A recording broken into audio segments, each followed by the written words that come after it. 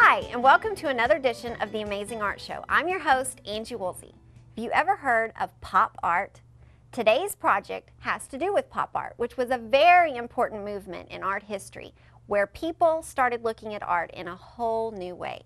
Our featured artist today is Andy Warhol. Andy Warhol put pop art on the map. He helped develop pop art, one of the best known and most fun periods of art ever. He may have been the first and only art superstar. Andy Warhol's best known paintings and prints are usually brightly colored. They have simple, strong shapes that really stand out. Sometimes he would use repetition in his work by repeating the same image over and over again. Andy often showed things that were a popular part of everyday modern life, like supermarket products and rock stars. The name pop art comes from the word popular. Andy Warhol used the method of silk screen printing to create his artwork. A silk screen is a piece of mesh fabric held taut in a frame. Some of the holes in the fabric's mesh are clogged up to prevent the ink from passing through.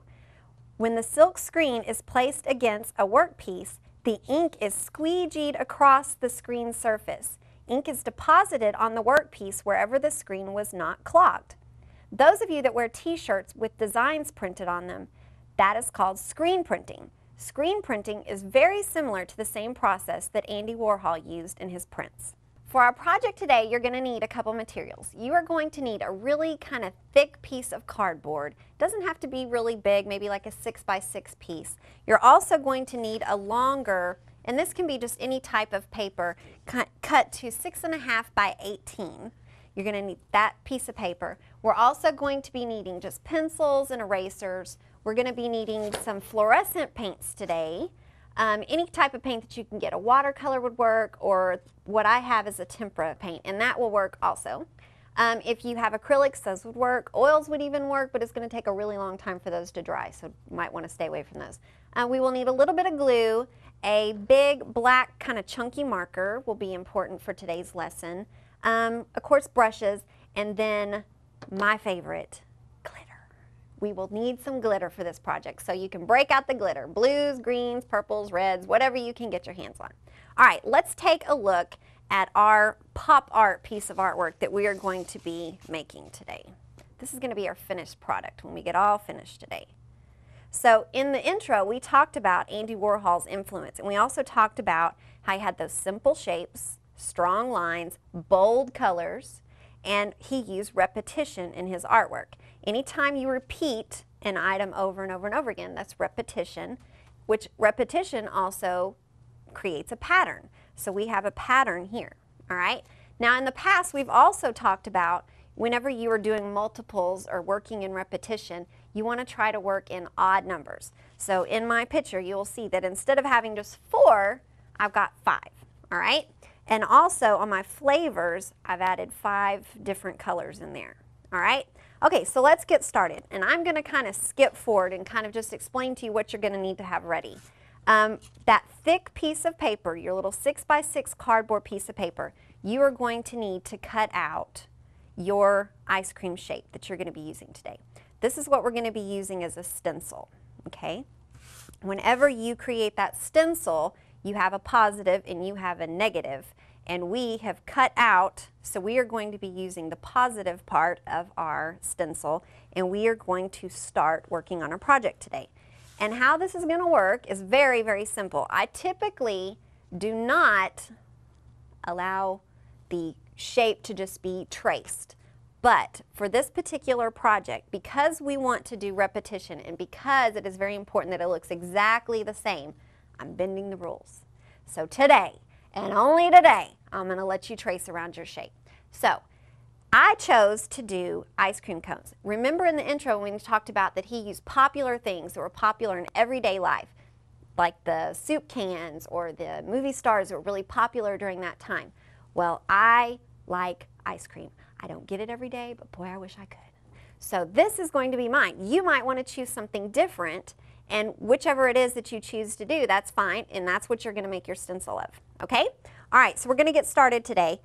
The spacing on your project today is very important, so I'm going to give you a little bit of a trick. Whenever you're spacing something out, you can measure it, which is always a foolproof way of doing things. I, however, do not have my ruler with me. So something that you can do if you don't have a ruler, or maybe you don't have one handy, is that you can kind of learn to kind of space things out by kind of eyeballing it. So I'm going to teach you kind of a little way that you can kind of estimate it and a way that you can do it without a ruler. One thing that you can do is use those fingers, your pencils, other supplies that you have at your table. So one thing that I like to do is I will do like a thumb's width from the edge to my first image. And so that's what I'm going to start out with today. So I'm going to start with my first ice cream cone, and I'm going to do it a thumb's width over to the side. And I'm just going to very easily trace around it. And as I'm doing this, go slow and take your time. It's not a race. Something else that I've seen some of my kids struggling with as they were doing this project is their stencil was wiggling around. And one way that you can make sure that your stencil doesn't wiggle around is that if you hold it really, really good. So I usually hold it the same way I would hold a ruler, putting my first two fingers up on the top and my thumb supporting the bottom. And that way as I work, it doesn't wiggle back and forth because I've got pressure on it in both places. All right? Okay, so I've got my first image here. Instead of going to the next one, the next, the next, the next, I'm going to actually skip over and I'm going to do the last one. So I'm going to do a thumb's width again. So I'm going to measure out my thumb's width and I'm going to trace around that shape. And as I'm tracing, holding that really tight, the next thing that I want to do is as I'm getting my next one in there, this is where you kind of have to eyeball it and kind of look to see. If I put it here, am I going to have enough room? So usually I will use my finger and kind of scoot it over and kind of measure things out. If I do it that way, it looks like things are going to get cramped up there at the end. So I'm going to put them where they're going to just barely touch. And I think that that will work just fine. So I have just kind of eyeballed it. So I'm going to continue to trace my shapes, and I'm going to continue to let you trace your shapes. And once we get all 5 of your ice cream cones, if that's what you're choosing to do, we will be ready to start the next part. Okay, the next part is we need to add those 5 different flavors onto your snow cone. And the trick about this is whatever you do, you have to be able to do each, 4 more times. So you want to really kind of think about it, watch what you're doing. And so whenever I do mine, I usually think, okay, I need to divide this up into 5 different shapes. So I just kind of look at my 5 different shapes, and whatever I do, and I'm kind of going to do kind of like you would make kind of a wavy type of line. I'm going to do that because your ice cream cone, whenever they slop it on there, it kind of makes that kind of a shape. So I'm going to just kind of count it out. So I've got 1, 2, 3. And then I'm going to come in here and do my next shape. And then I will follow in with my other ones. And I want to make sure that when I get all finished that I've got 5 different spots there because I want 5 different flavors, okay? The other thing that I want to come in here and do is I want to put some type of a pattern on my cone. Cones look all different ways. You can decide what kind of pattern you want to do. Now, if you want to, on mine here, I've just done a little small kind of pattern, which kind of gives you the hint that that's what it's like all over, but I haven't put it all over. You're more than welcome to do your pattern all over your cone, and that's perfectly fine. Or you can just do it just like it's a little hint, all right? So I've got all of my cones done, and I'm ready to move on to color. So at this point, we're going to need to get out our fluorescent paints, and I want you to have at least 5 colors. All right, so our fluorescent paints are so fun to use and are so neat to look at. I love the colors. And basically, we're just going to start painting. So if you're using the tempera paints like I'm using, you might want to water them down just a little bit because they're kind of gloppy. So when you start to work, you're going to have to kind of move that around quite a bit. So I wet my brush, not a lot because you don't want it runny. You don't want it to look like a water paint necessarily unless that's the look you're going for. So we talked about how Andy Warhol used these just outrageous colors, and most of the things that he made, he would modify the color and change the color a lot. So it would not be normal everyday colors that you would see things. So as we get started today, I don't want you to think about, oh, I want to make cookies and cream ice cream. I want you to think outside the box, and I want you to think about, you know, you want to have outrageous orange or something strange like that that you've never had before that would be these weird and strange kind of neon colors. So as you get started, I want you to keep in mind you're going to be having these 5 flavors on top. You're going to be painting your cone a color as well, and it's not going to be brown.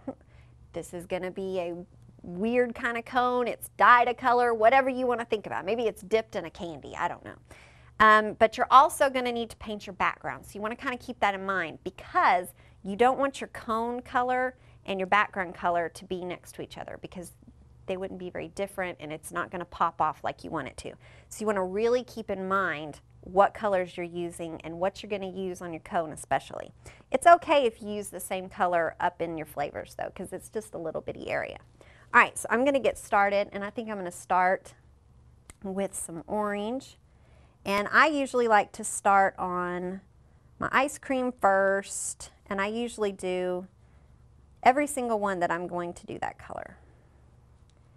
Now, we've been talking about pop art today, and pop art took place during the 50s and 60s.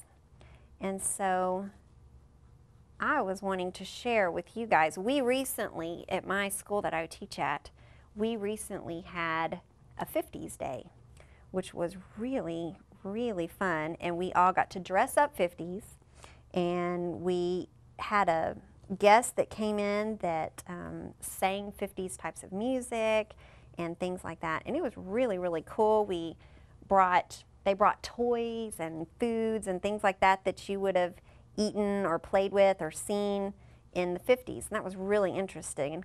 And it got me kind of thinking about, it would be interesting to know what were some of the things that were going on during the time that pop art came about. So we're talking about the 50s and the 60s. So I got to looking, and there were actually some very interesting things that happened during that time. One thing was the Beatles. Y'all probably don't even know who the Beatles are, but you need to go find out who the Beatles are. You need to ask Mom, Dad, Grandma, somebody, and you need to hear what the Beatles sound like, because they were just too cool. And so the Beatles were singing, and another person that you may or may not know about is Elvis Presley, and he was dancing Jailhouse Rock, and that was pretty cool. And Martin Luther King made his I Have a Dream speech. Towards the later part of the 60s, we landed on the moon. So pretty cool time in our history for all this to be going on. And not only was all that going on, but we had this new movement of art called pop art that was coming into play. And at first, you know, you have to think about, before all this happened, that most artwork was very realistic looking. It was all the colors, they were painted the colors that they were supposed to be. And all of a sudden, pop art comes along, and it's like out of sight, and people were like, what is going on? There was a lot of talk about, can you even consider this to be art? So it really changed the way people were looking at things. But when you hear about some other things that were going on in our history during that time, you can see that people's ideas and the way they were doing things were really changing. So it was probably a really good time for this type of movement of art to come along. All right, so we're going to continue adding color to these. And as you're adding color, I want you to really, like I said, think outside the box as far as what colors you're going to be adding. The other thing is really try to stay in your lines as you're painting. If you get out of the lines, we're going to try to fix that. That's what that big chunky marker is for. So if you get out of the lines, it's okay, don't panic. But you want to do your best to try to stay in the lines. Another thing that's a very good idea as you're painting is, if you'll notice when I'm painting, that I dip my brush in my color, and then I do all of those that are going to be that color.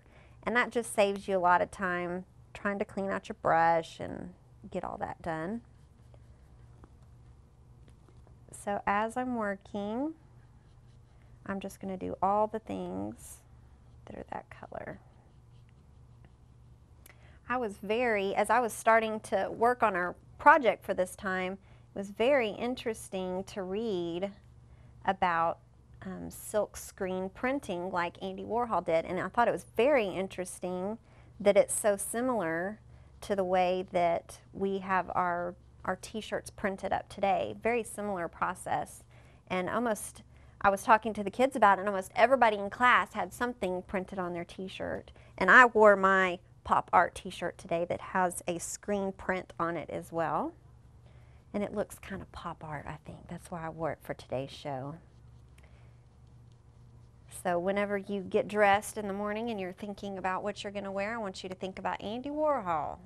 Was the guy who got your whole t-shirt ideas going.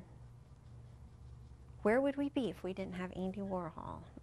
I would be sad because I like my t-shirts with stuff printed on them.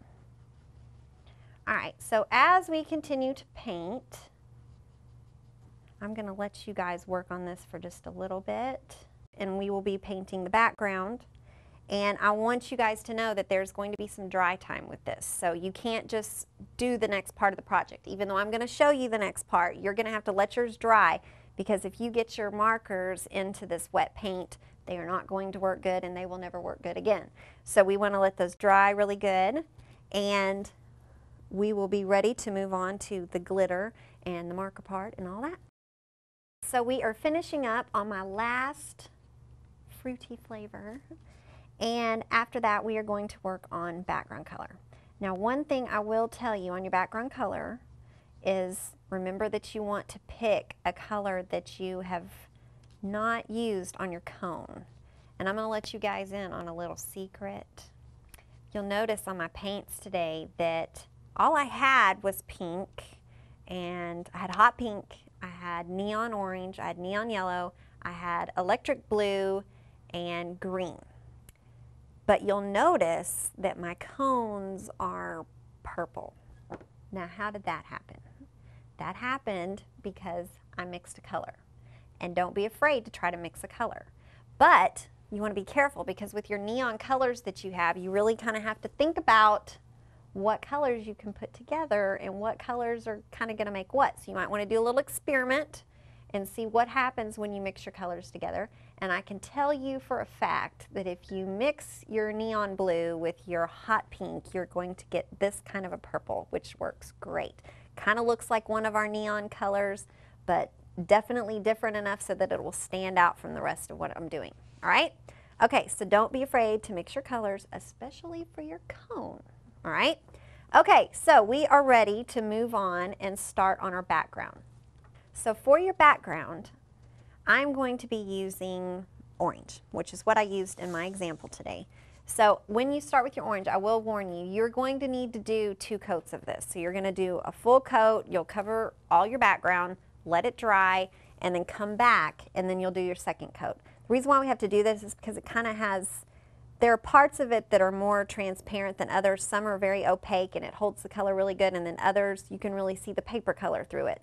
So we want our background to really be nice and dark. And as you're working, remember that you want to try to stay in the lines as best as possible. Probably be a good idea to have a piece of newspaper or some kind of a protective sheet of paper underneath you. Don't tell anybody, but I'm painting without a piece of paper underneath me today. I'm going to try to be really, really careful. But you can kind of get this on here pretty quick. And remember, I told you about how sometimes this paint can be kind of globby. So I kind of glob it on there, and then as I'm working, I just kind of slide the globs over. And that way I'm not left with all these big globs on my paper. I want it to be very smooth looking. And I'm going to work around my cones. And if you'll notice on my picture here that I'm up here right next to my orange that I used in my ice cream.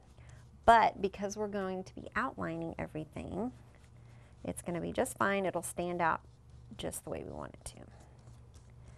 All right, so what we're going to do is we are going to kind of just pretend that I am all done. I've got my background all finished, and I've done 2 coats on my background because we want it to be nice and dark. And we are ready for the marker part. All right, so get out those big chunky markers. And we are going to begin, clean off my different brush. All right, we are going to begin kind of outlining everything. This is going to help our image to really pop off of our background. Not to mention, if you'll remember in the intro, when we were talking about Andrew Warhol's work, and we talked about those bold lines that he uses, as well as those bold colors. So when you're outlining, this isn't going to be just a typical outline exactly what you have. I want you to kind of use some, artistic freedom, and I want you to really kind of think about making some of those lines really thick and some of them really thin. So when you're using your marker and you're trying to achieve that and you're using a big, thick, kind of chunky marker, you want to think about, for the thicker parts, you're going to use the full edge here, and for the thinner parts, you want to use the tip of your marker, okay? All right, so we're going to remember that we are pretending that mine is all painted, all right? Okay, so I'm going to get started, and I'm just going to kind of, first things first, I'm just going to outline everything. So I'm going to just start with kind of the tip, and I'm just going to outline around everything. Now when you get into your other flavors and kind of separating the flavors out, that I want you to really think about, how could you make it look a little different? We don't want it to look like you just outlined it. Anybody can just outline something. We want it to become actually part of the artwork. So how could you do that? So one thing that I did with mine is by varying your thickness of your line. So, kind of look at it and see. You might want to come in and add maybe some kind of curls, or maybe even like a spiral line might be kind of interesting. Think about when you go and get ice cream, what does it look like? What kind of shapes do you see there? So as you're working, just decide which areas you want to make thicker than others, and then you're going to go back and make those areas thicker. So you should end up with some, I'm going to do a little spiral in here.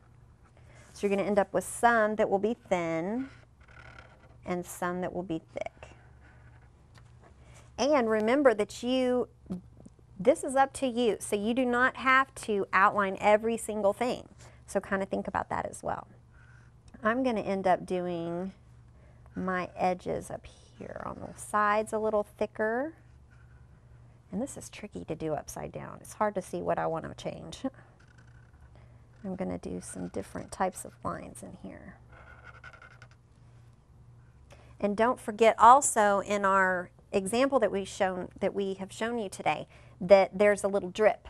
So you can decide where you want to put your drip. If you want to put a drip, you could put it down here on your cone, you could put it on the side. Either way, it's up to you. Now, as far as your glitter goes, we're going to kind of start talking about that as we're working today. Your glitter is up to you. You can kind of think about your glitter as maybe a topping for your ice cream, or maybe it's little pieces of candy inside your ice cream, but it's really just kind of, I love glitter, and I love anytime we can add a little bit of glitter to our artwork. I just think that is really fun. And there aren't a lot of times when we can do that, but I think that if anything, pop art is one of those areas where we can definitely add some glitter, because it was pretty glitzy. So as you're working, remember, just like Andy Warhol's prints and how he used that repetition, whatever you do on your first cone, you're going to need to be able to repeat it on the following ones, okay? So as you guys are working on that and getting everything outlined and ready to go, the last thing we're going to talk about today is glitter. So get that glue and that glitter ready. I have finished my background. It's dried. I've done my second coat. I've actually already started. I started ahead of you. I already started working on my glitter a little bit, but I'm going to slow down and show you how to do it. You're going to need your Elmer's glue, and you're going to need lots of cool glitter. And I want you to remember, think about, is this going to be like, maybe it's little pieces of candy inside there, or maybe it's some kind of a topping. You could even do, I mean, this is from your imagination. Maybe it's like some kind of hot fudge dripping off of your ice cream cone, and it's glittery hot fudge. So really use your imagination on this. You could do, you could do some kind of a pattern, like little spirals, you could do little dashes, anything that's going to kind of create a pattern. Once again, kind of reinforcing that idea that Andy Warhol had of using the repetition in your work, all right? One thing that I wanted to go back and mention, don't forget to do those lines on your cones with your big chunky marker, okay? That's one thing we didn't talk about, and especially if you ended up painting yours dark purple like mine, it kind of disappears and you might forget about it. So don't forget to go back because that's a really good detail to our artwork. Okay, so we are going to start with our glue. Now when you're working on your glue here, you want to do a thin glue line. You don't want it so thick that when you take your paper and you're getting off the excess glitter that it drips down and it gets everywhere and it messes everything up. So you want to really do kind of a thin little line of glue.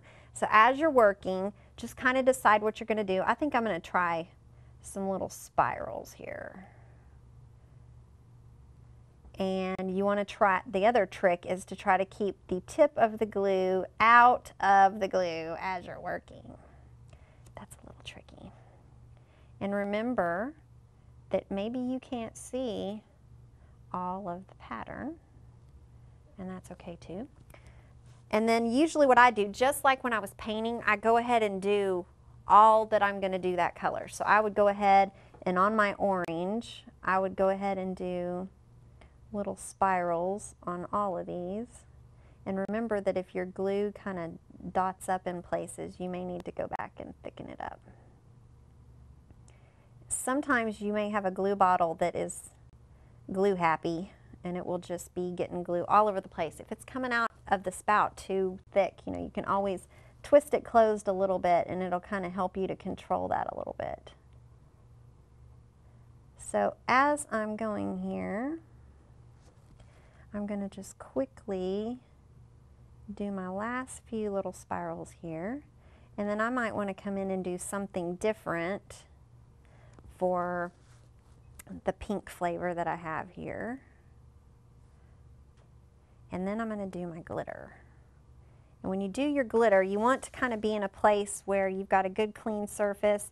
A piece of newspaper or something works great underneath you because you're gonna have some little stray pieces.